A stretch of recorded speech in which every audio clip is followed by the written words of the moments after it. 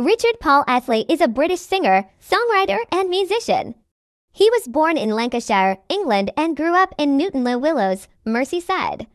Astley has also lived in Richmond, London, with his Danish wife Lene Bausager and their daughter Emilie. In 1985, Astley was a drummer with a soul band named FBI when Pete Waterman noticed him and persuaded him to come to London to work at the PWL recording studio. His first solo offering was Never Gonna Give You Up, released in 1987, which spent 5 weeks at the top of the British charts and becoming the year's highest-selling single.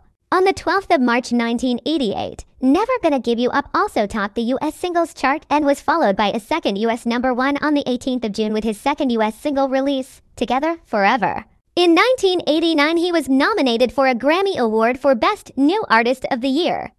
Much later, thanks to the Rick Rolling phenomenon, he was also nominated for the Best Act Ever Award 2008.